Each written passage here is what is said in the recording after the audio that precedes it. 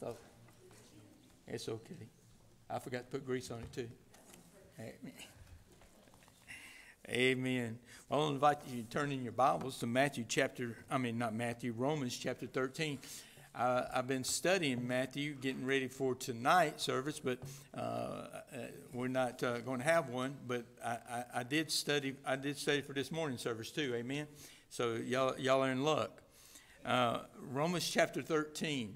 We've been talking about love's debt, and we're continuing that thought even here on Mother's Day, as love is a depiction of a godly mother, the love that she gives.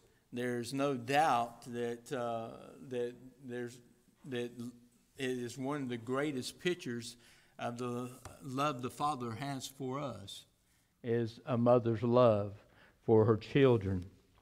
But in Romans chapter 13, we've been looking at for several weeks now this thought of love's debt. And we're not finishing up by any chance today, but I do want to carry us just a little bit farther in that thought. And as we'll start by reading Romans chapter number 13, verses 8 through 10 once again, it says, "O no man anything but to love one another, for he that loveth another hath fulfilled the law." That is a tremendous statement there. "For this, thou shalt not commit adultery, thou shalt not kill, thou shalt not steal, thou shalt not bear false witness, and thou shalt not covet. And if there be any other commandment, it is briefly comprehended in this saying, namely, thou shalt love thy neighbor as thyself. Love worketh no ill to his neighbor, therefore love is the fulfillment of the law." Let's pray. Father, once again, I come to you thanking you for your word, that it is so great and powerful, Lord. It's able to change the heart of man. And Lord, I pray, God, that you would help us as we look into it, not only to hear it, but Lord, to be caretakers of it in our own lives. Lord, that it would be something that would be applicable in our lives and that we would live by it. And Lord, I pray that you would help us and mold us and make us. Lord, bless, I pray today, as we do honor mothers. And I'm so grateful for the God-given mother that I had that loved me. God, in time of trouble, she was always there for us. And Lord, I pray that you would bless, and then, Lord, that you would have your will in our lives. We love you and thank you for all that you do for us. In Jesus' name, amen. Paul brings us to the real debt that we all pay but never pay off. It is to love one another. And that's the debt of love. We talked last time about the fact that this is possible because we have a new capacity.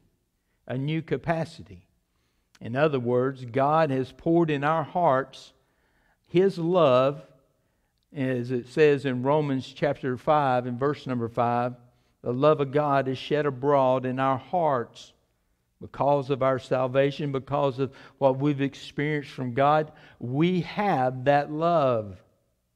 We have that capacity, that capability to love because of our salvation.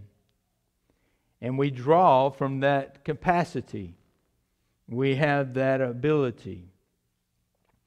We take our bucket of faith and we sink it down into the well of love and we draw it out. We draw it out and then we are able to share it with others. And this is our debt that we owe. We are to love one another. And that kind of selfishness and thoughtful love is the capability that is planted in the heart of every Christian. The world can't love like this. It's only through those that have Christ in their life who are able to love like this. And Christians who do not demonstrate love, who do not pay this debt of love that they owe to everybody, no matter who they are, no matter how much they're in competition with you, no matter how unkind they are to you, no matter how bitter they are towards you, is one who is not drawing from that capacity by which God has given them to draw from. And so we begin then with the debt of love, which is served by the new capacity of our salvation by which we have. Now, the second thing I want us to remember or to look at is the discharge of that love. It's based on a new commandment. In Matthew chapter 22, we were given, Jesus said to him, thou shalt love the Lord thy God with all thy heart, with all thy soul, with all thy mind. This, he goes on, he says in verse number 39, and the second is likened unto it, thou shalt love thy neighbor as thyself. Basically, as we've seen in Romans chapter 13 in verses 9 and 10, the commandments that are given.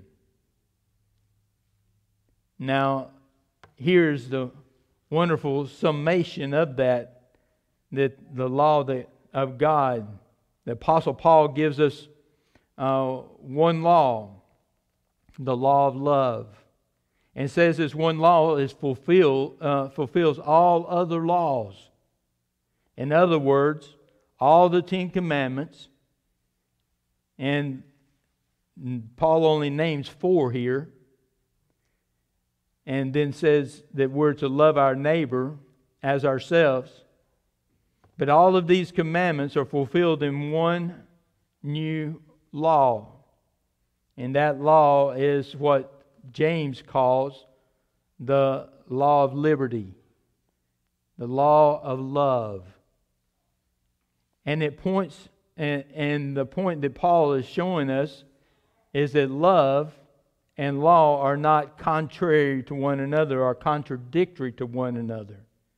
Love and law are not mutually exclusive. The law is fulfilled. Our love is a fulfillment of the law.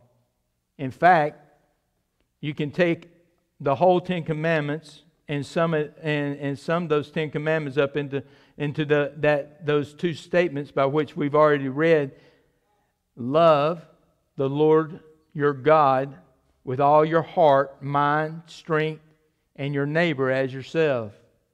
These 2 commandments you have are all the law and the prophets put together.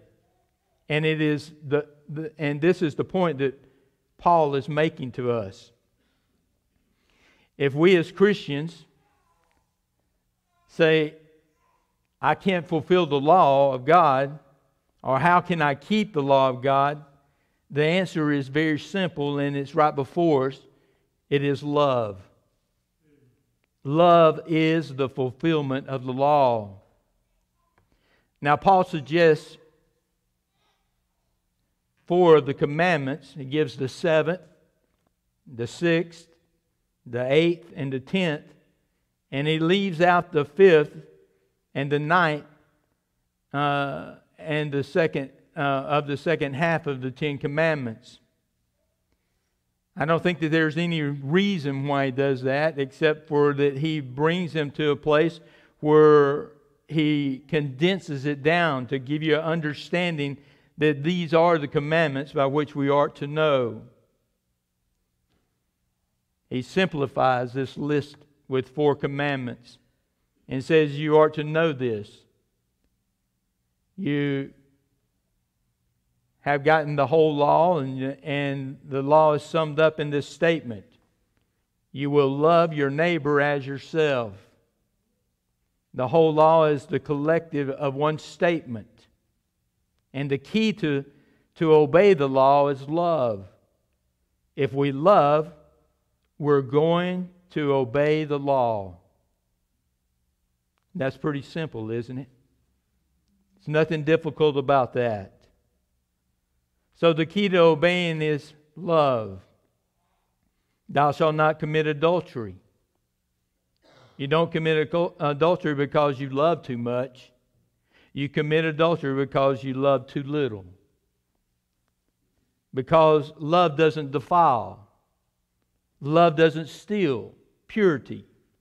Love doesn't rob holiness. Love doesn't do those things. It is not like that. Lust does those things. Selfishness does those things. Nevertheless, committing adultery, and you'll never commit fornication because you love too much. It's because you love too little. The same thing is regarded to killing. Thou shalt not kill. I don't need someone to stand behind me and to remind me that killing is wrong. If I love people, I'd have no desire to kill them. Thou shalt not steal. I'm not going to take something that doesn't belong to me because I love somebody else. Nor am I going to covet what they have, because the fact is that love is the replacement of those things. Love keeps us from those things. Now, we're not saying the old is gone away and the new has arrived by saying the love is the fulfillment of the law. What we're saying is love is what Paul says, fulfilling the law. And what God is after is not an outward obedience in what we say. I mean, we're not to be like the Pharisees. They said they didn't commit adultery, and they said they didn't kill, and they said they didn't steal, and they said they didn't covet. But in their hearts, they committed adultery in their minds. They murdered with their thoughts, and they stole everything that they could, and they coveted other people's positions. And if all you have is an external law and its external definitions, you can actually you actually fulfill it without fulfilling the intent of it. That's why the Scripture says the intent is that we love, so that you know that you know that you don't commit adultery, not because you're afraid of getting caught, but because you love the person. You don't kill because you're afraid of what the consequences are going to be, or that you might get caught for it, but it's because you love people. In other words, the keeping of the commandments flows from the heart of love. You can obey the law out of fear. Many men do that because they're afraid of the punishment of God. They may be afraid of God's judgment, and so they obey out of fear. But you don't really fully obey the law out of fear. It is not based on that motive or on that type of obedience.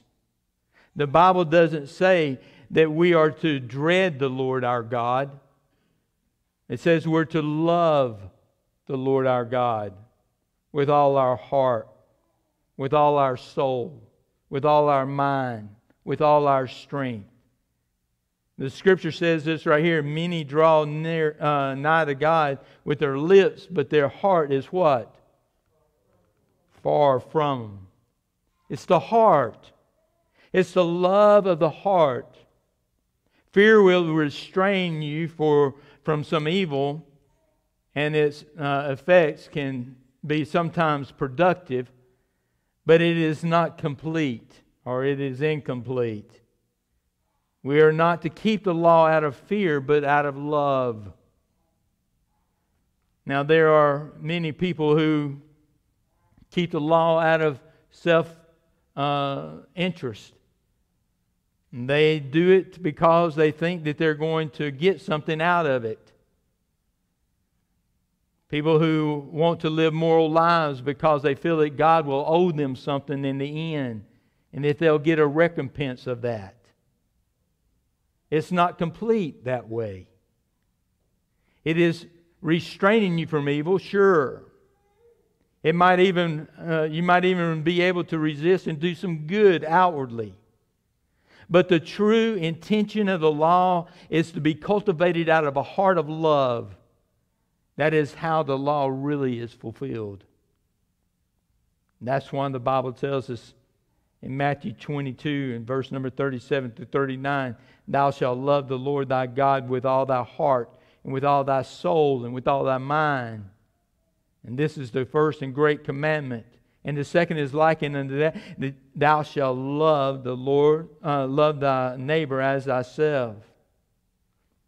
On these two commandments hang all the law and prophets. Now, if we were to go back to Exodus chapter 20, which I'm going to go back there, you don't have to, but I want to show you something. I want to show you the Ten Commandments are a law of love. It's not a law of threat or a law of disobedience. It's a law of love. The first four relate to God. The second half relates to our relationship to man. And it begins in verse number 3 of Exodus chapter 20. And it says, Thou shalt have no other gods before me. Now, that's a perfect description of love. Love, first of all, is loyal. It has no other gods before the one it loves. It is true. It's not fickle. It's singleness. It has a singleness of mind. It doesn't have any other gods. True love toward God means that there will be no other love for any other deity. Love is loyal. And if you really love God, you'll be loyal to God. Secondly, can I tell you that love is faithful? Verses number 4 through 6, it says, Thou shalt not make any graven images or any likeness of anything that is in heaven above or in the earth beneath or that is in the water under the earth. Thou shalt not bow down thyself to them, nor serve them. For I am the Lord thy God, am a jealous God, visiting the iniquity of the father unto the children, and unto the third and fourth generation of them that hate me, and show mercy unto thousands of them that love me and keep my commandments. And here we learn that love is faithful. It is loyal, singleness of mind, truth, not fickle. It is faithful. It is keeping a promise, devoted to that object or that person. It is just another kind of love, a different dimension of love. Thirdly, love is reverent. In verse number 7 it says, Thou shalt not take the name of the Lord thy God in vain. For the Lord will not hold him guiltless that take his name in vain. It is reverent. It holds high the name of God. If you love God, you're not going to curse his name. If you love God, you're not going to be unfaithful to his word. If you love God, you're not going to disobey him or allow some other deity in your life. Of course not. Therefore, the summation of the first three that we just went over is simply the demonstration of love. And finally, in Exodus chapter number 20 and verses 8 through 11, it says, Remember the Sabbath day, keep it holy. 6 days thou shalt labor and do all thy work. But the Sabbath day is the Sabbath of the Lord thy God. In it thou shalt not do any work. Thou shalt not, neither thy son, nor thy daughter, nor thy manservant, nor thy maidservant, nor thy cattle, nor the stranger that is in thy gate. For in 6 days the Lord made heaven and earth, and the seas, and all that in there is, and rested on the Sabbath day. Therefore the Lord blessed the Sabbath day and hallowed it. And what is this saying here to us? Love sets apart itself for purity, undefiled, uncompromising devotion of worship. We should say love is holy. Love recognizes the place of God. Love recognizes it's part of the devotion of worship. Love also recognizes that God is to be worshipped. If you say you love God, you're going to serve Him. Keep His commandments. If you say you love God, you're going to be faithful to His Word. You're going to reverence His name. You're going to honor Him as He is God. So you might say then that the first 4 of the 10 commandments summed up carries the summation by which our Lord Jesus gave us in Matthew 22. Thou shalt love the Lord thy God with all thy heart and with all thy soul and with all thy mind. Now listen, if I love the Lord God with all my heart, soul, strength, am I going to do or have to worry about doing what the law says? No, I'm not. Why? Because love becomes a law unto me. If I love, I'll never have another God. If I love God, I'll never have graven images. If I love Him the way I ought to, I'll obey Him. If I love Him, I will never take His name in vain. If I always remember that He is holy, I'll worship God for who He is. So love is the fulfillment of the law. It's just that simple. It's just that what Paul is giving to us. Now the remaining 6 commandments are the other ones by which Paul relates to us about our relationship to men or our love towards men. For example, in verse number 12 it says, honor your father and mother, that your days may be long on the land, in the land. Now, this is an expression of love. If you love your mother and father, you're going to honor them, of course. So we could say that love is respectful. It's respectful. Love does not dishonor. It is respectful. It bows to the authority. It submits to those who are worthy of respect. Verse number 13 says, thou shalt not kill. Of course, because of love, it is protective. Love protects. It does not kill. It sees that everyone is made in the image of God and how precious life really is. Verse number 14 says, thou shalt not commit adultery. Love is pure. It does not defile other people. Love lives to exalt what is holy, pure, good, and virtuous. Thou shalt not steal. Love is unselfish. It does not steal. It does not take what does not belong to it, but rather it gives. Love is truthful. Verse number 16. It does not bear false witness of its neighbor or testifies falsely. It is truth. Love is truth. And love is definitely content. It does not covet its neighbor's wife, nor his house, nor anything that he has. Do you see the point that Paul is making? Love fulfills the law, the whole law of God.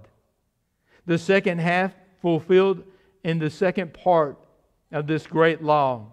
Love thy neighbor as thyself. The summation of it that Paul is bringing to us. So all of these things, do not commit adultery, do not kill, do not steal, do not covet. And if there be any other commandment, it is briefly comprehended in this saying, namely, thou shalt love thy neighbor as thyself.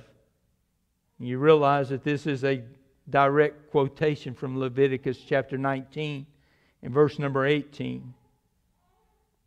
So what is God saying in the Ten Commandments? He's saying two things to make it even simpler so we can understand it. Love God, love man. That is the fulfillment of the law. That is what all the law and the prophets hang on. That is simply what it is all about.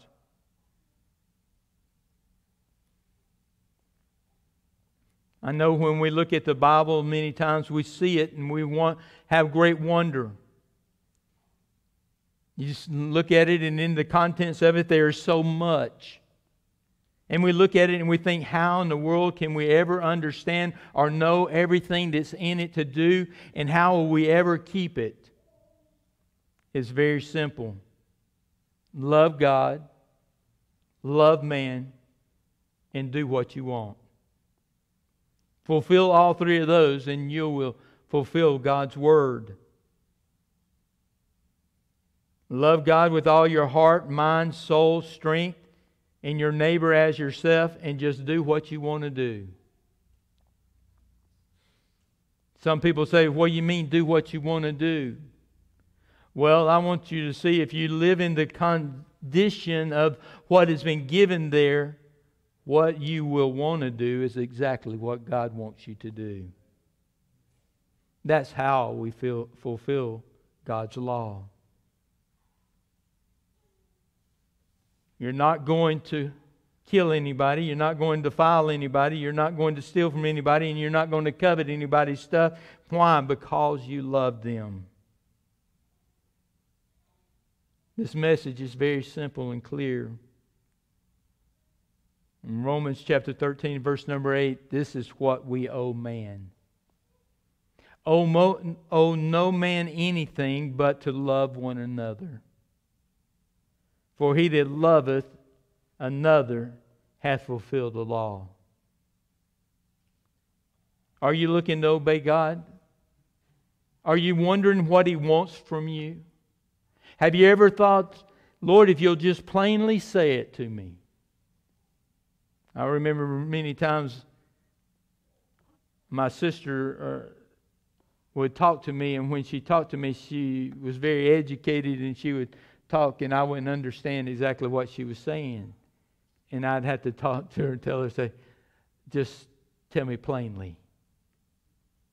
When we were in Mexico, they would speak to me, and I couldn't understand them. And I said, speak to me as I was 3 years old,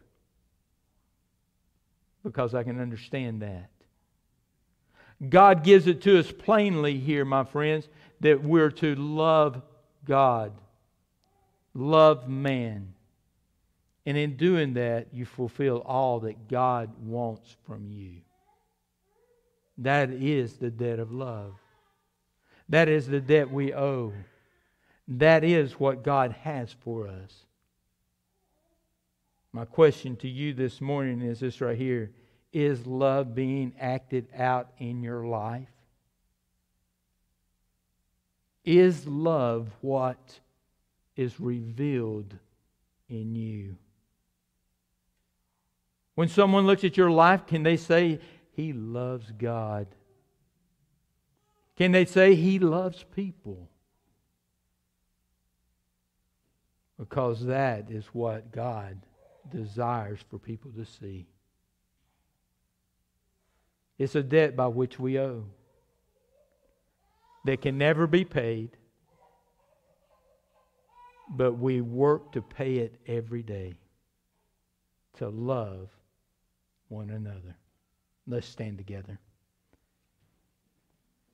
Father, I thank you for your word, that it is so strong and true.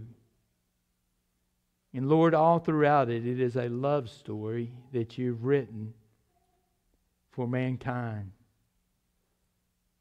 You've directed them in the law of obedience to a submission of love.